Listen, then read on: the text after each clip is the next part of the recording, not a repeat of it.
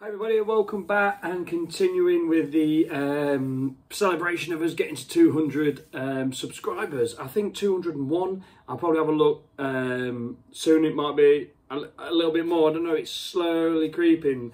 But yes, so the video I've just done a video outside, and I don't know. I was just probably because I'm tired, really nervous about it. It felt like I was exposed. But anyway, I've come indoors now, out of the way. But I've got the doors open at the Spencer Arms because it's a beautiful day. It's an absolute, the sun's not really shining, but it's really warm, and it's just a really nice day. So I've had one of these beers before, not one of these beers before, but a beer from the Hackney Church Brewery. So we've just done a beer from the Church Farm Brewery, and now these are the Hackney Church Brewery. So, you know, we've got a church theme sort of going on here.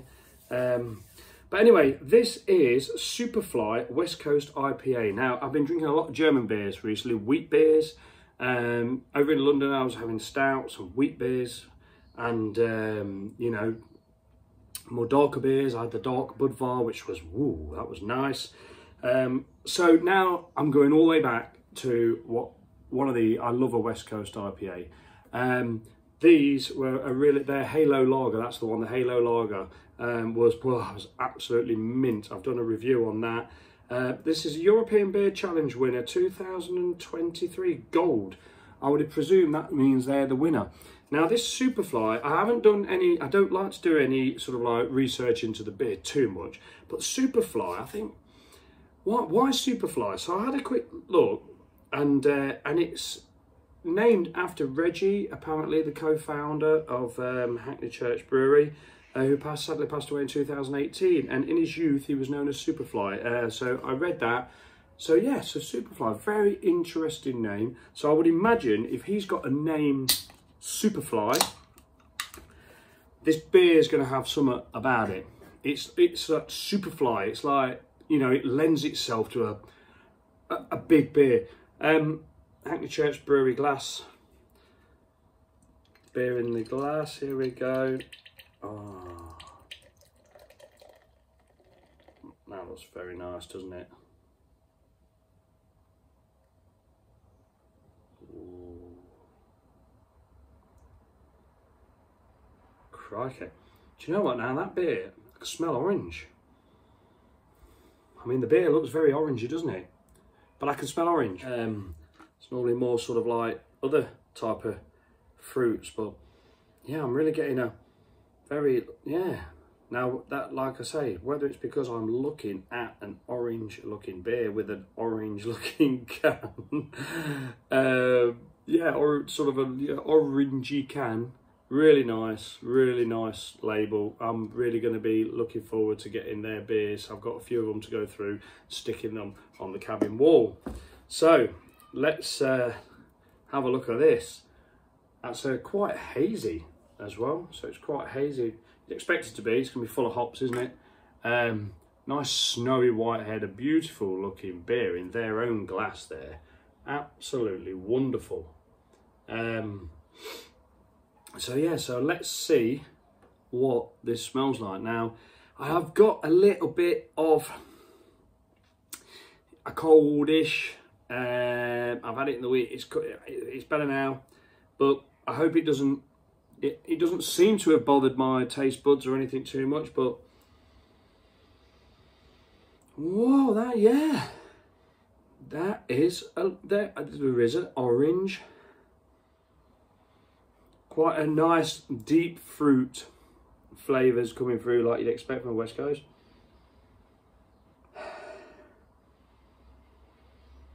Yeah, but the sort of orange is sort of like disappeared a little bit as the other tropical sort of fruits come through. Well, anyway, I know, as you know from watching me a few times, you know I need to have a gulp of beer to get my nose activated here.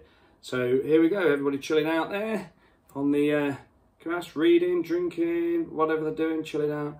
Cheers, everybody. Let's get into this Superfly West Coast IPA at 6% ABV.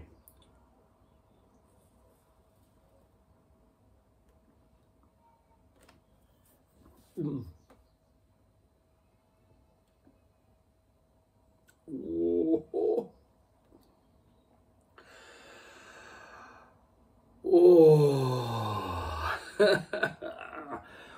Oh, the God, there were so many flavours there. Oh my God, that was like, do you know what a vision I'm getting now? That was like, and we've talked about zip wire this weekend. Our friends who we've been away this weekend, they went on a zip wire in Vegas. That was literally, I just had a vision of a zip wire, just a load of zip wire of flavours just going through me there. That was an incredible hit. Oh my goodness me. That was absolutely breathtaking.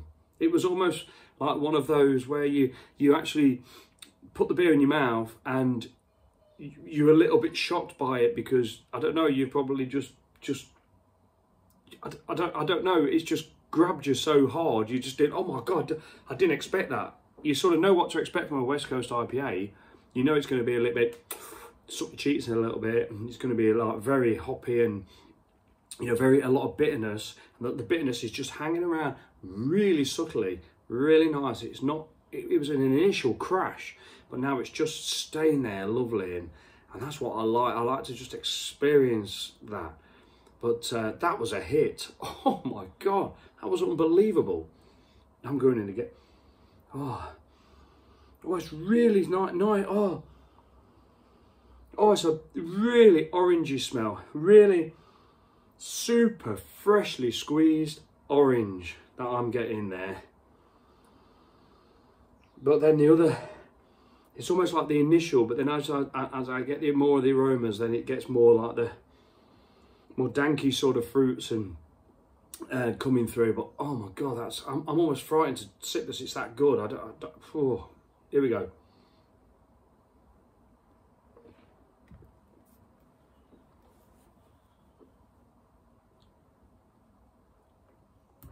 Oh my days. Oh crikey, that is absolutely wonderful. Oh, you beauty.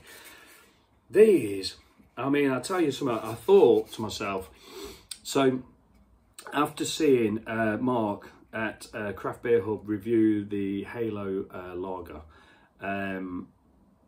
I thought I've got to check these guys out. And this is what the beer reviewing is all about. It's like, whoa, who are these guys? I'll check them out. And whilst I was there, I thought, well, I'll get six of their beers. Anyway, I had the lager and I thought, wow, you're a London-based brewery. So we're in Britain, aren't we? Brewing sort of like German. Oh God, I don't want to quote it wrong. Look, I can't remember. Like a German lager. Yeah, it was magical. It was magical. So I just thought, well, these just the styles that we're used to is going to be unbelievable. I don't know. I don't even want to read the can yet. The only thing I looked, I was really intrigued about the Superfly name. Why call a beer Superfly? And then you've got like this. What is the? I'm not very good with things. There's everything going on there. There's just everything flying around that statue. It's such a great label. You know, there's probably people who know what that statue is. I'm not very good with any kind of things like that.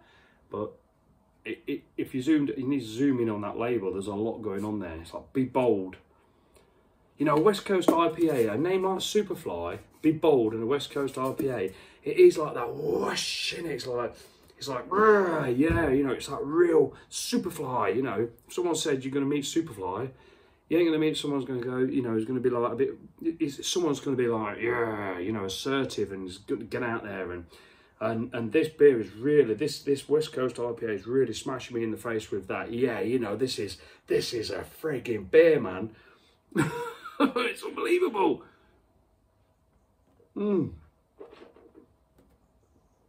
Oh. What we got then? What we got? I've got to calm down. Got to calm down a little bit. The carbonation, I keep talking about this a few times, but you can really tell when you've got a really nice carbonation, a really lovely soft carbonation from the brewing process, you know, from the yeast, from the brewing process. The carbonation is natural. The water I don't know what water these are using. I don't, you know, is it from London town? I don't know. Is there any clean water in London? You know what I mean? It's like out the Thames. I don't know. I can't imagine they've got like, you know, so they're probably doing something to water. I'd be interested to like look. I've not really researched into the brewery, but it's soft. It's a soft mouthfeel.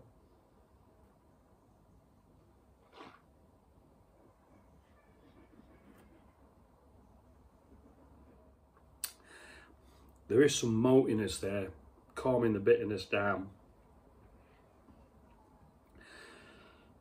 It's so fresh. I've just had a thought. This is 6% ABV. No, it ain't. It's like, that's 6%. That really, really, really doesn't seem like, yeah, you can tell there's some strength in there, but 6%, I don't feel like I've got to really take my time with this. Although I do tend to take my time with West Coast IPAs because I really like the hit. I like now what it's doing to me in my mouth. I like how it's creating that absolute saliva. It's like if you was to drink this and then just like have a quick chat, drink more, and you wouldn't give the beer a chance to do its work. So I like the beer to do its work. I like the beer to be appreciated. And in order to appreciate it, I do not want to be quaffing this, you know.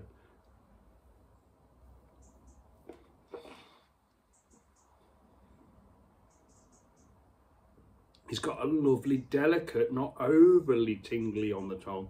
Really delicate tingle on the tongue. You feel it going down. It's almost like it's so soft as it goes down your gullet. You can, it's lingering, that lovely, like, white, foamy, really, like, foamy. You'd be happy, Mr. Matey'd be happy with that, the bubble bath guy, wouldn't he? Look, it looks like a bubble bath foam. That almost like takes its time following behind. And then your saliva glands start saying, hang on a minute, you know, that's got a nice bitterness about it. It doesn't leave you dry, but my saliva glands are working now. My mouth is making saliva because this is doing, oh God, I've got another beer in there. I'm going to get another one of those out and do it. There's going to be 3 beer reviews tonight. Probably more, wearing exactly the same stuff, and I'll probably bin one of them because I'll probably be a bit too drunk to put it out on air. But yeah, I'm sort of like, how can I put it?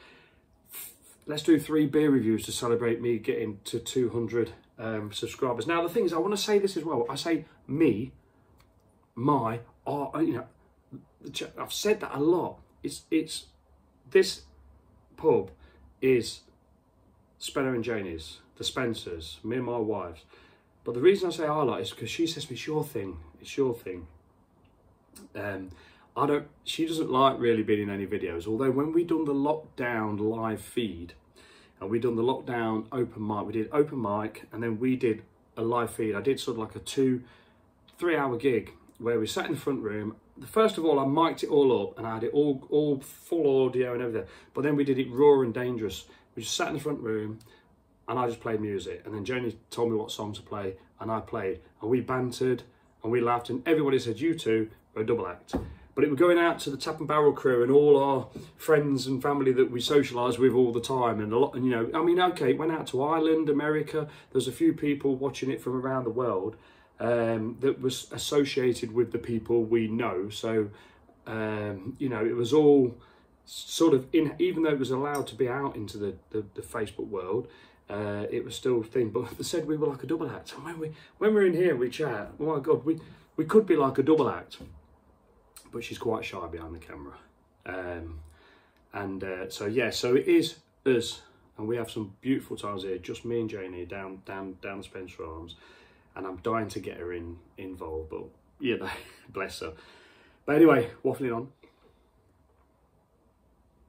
you get that lovely Oh, I can smell the, oh my God.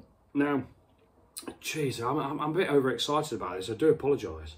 It's like I've been really tired. This week's been really tough. I've been really tired. We've gone London, had a really late night. We've come home a little earlier because Jenny's a bit under the weather. And I feel really tired. But this is sort of like igniting me. It's like, it's an absolutely exciting beer. It's like SUPERFLY. It's just exciting. It's an explosion of flavours. You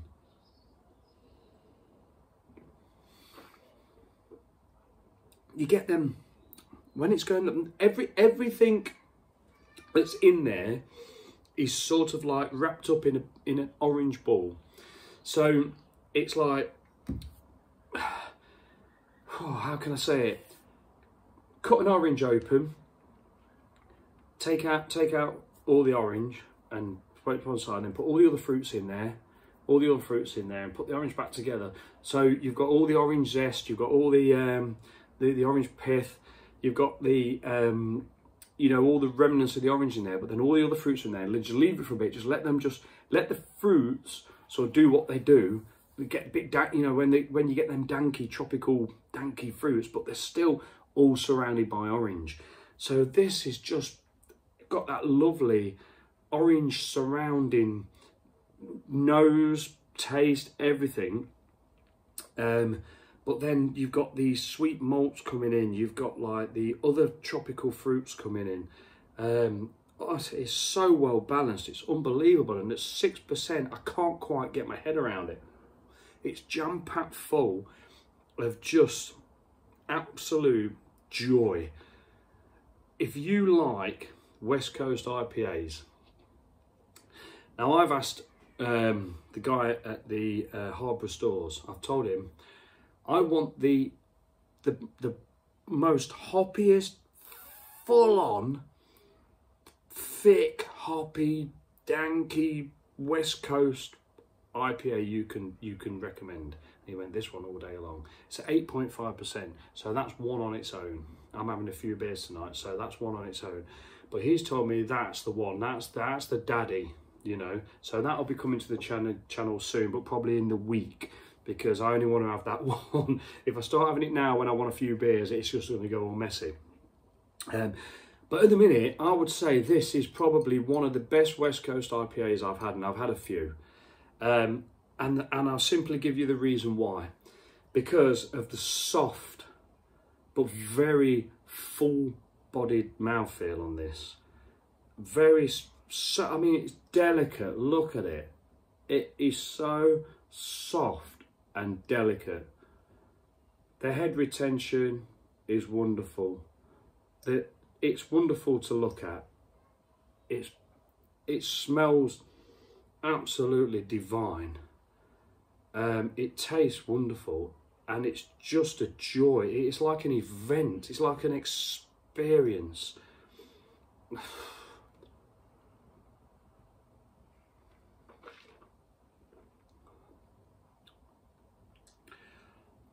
Oh, I'd love to know what malts are. Okay, I'm going to read the can. They don't normally give you much information, but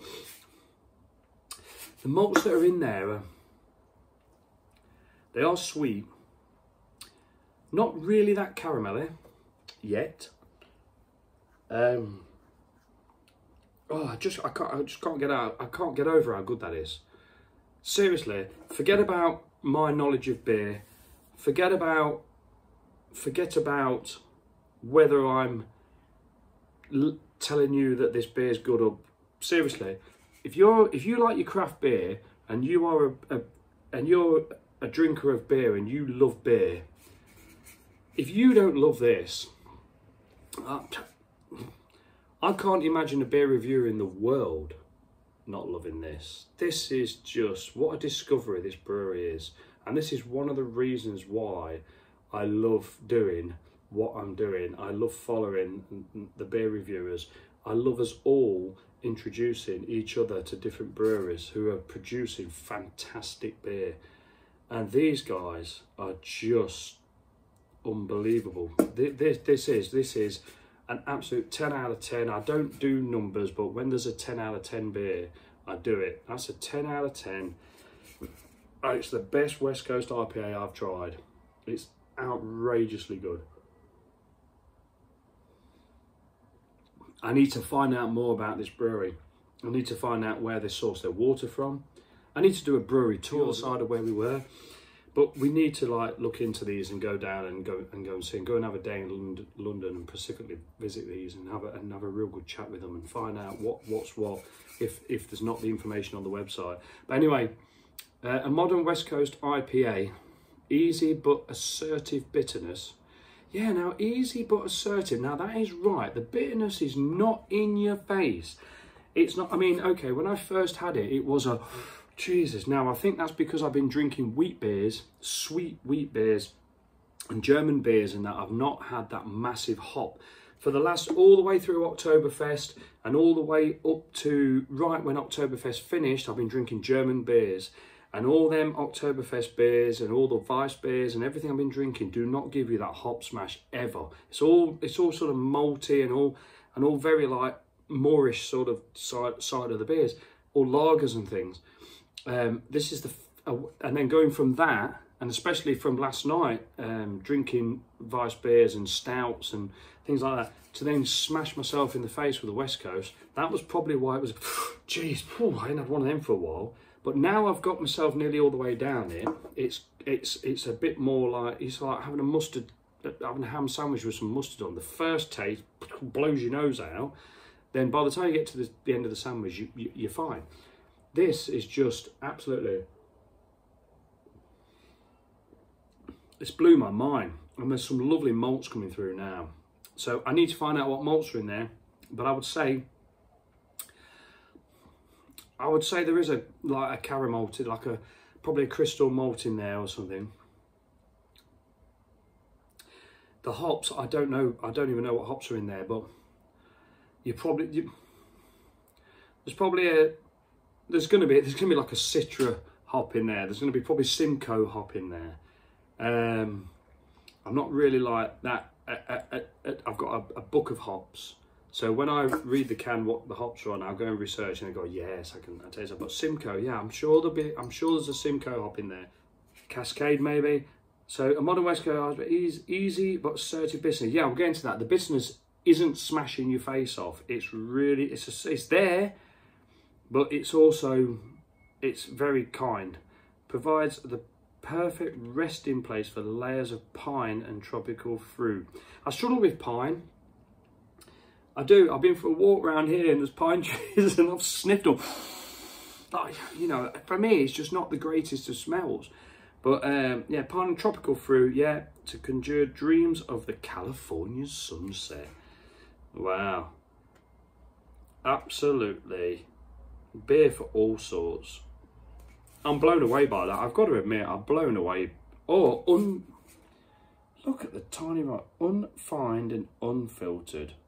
Yeah, hops fade fast, drink fresh. Now that is true. Now this is the thing with beers. When you get a beer like these that's crafted and it's unfiltered and unfined, which I think, to be honest with you, I think all beer should be like that. Why would you want to take out that amazing goodness in a beer? If I see bits and bobs flying around in a beer, brilliant, brilliant. Especially if there's yeast in there, oh my God. And yes, hops fade fast, so yeah, drink fresh, because especially with the West Coast, you want them hops to be as fresh as you can get. Now this can is saying the 29th of the 4th, 24. So when it's saying drink fresh, you ain't got to drink it within a couple of weeks, but just drink it before the best before date, and keep it cold as well. Don't store this. I've got an air conditioning unit in here now for when the fridge is a little bit too full. I have to put the beers on the shelf or on the floor down there. I've got an air conditioning unit, keep in the cabin. I like to keep it as best as I can under 20 degrees. But yeah, don't let these beers be out. Get them in the fridge. Appreciate them. Brilliant. Thank you so much for watching. I'm going to get the next Hackney Brewery, Hackney Church Brewery beer out. Wicked. Best West Coast I've ever had. 26 minutes in. I've got to edit it. I've not got enough superlatives for this. I really ain't. It's incredible. And the problem with that is, I feel like I could have that, I could drink that all day, but I couldn't because it's 6%. That's fine. That took me 26 minutes to drink that. And I think that's how long you really need to spend drinking that. Thank you so much for watching. Thank you to all the subscribers. Honestly, I can't believe it. I only started this YouTube channel for a laugh, and it's building. People are getting interest. The Instagram page is getting more followers.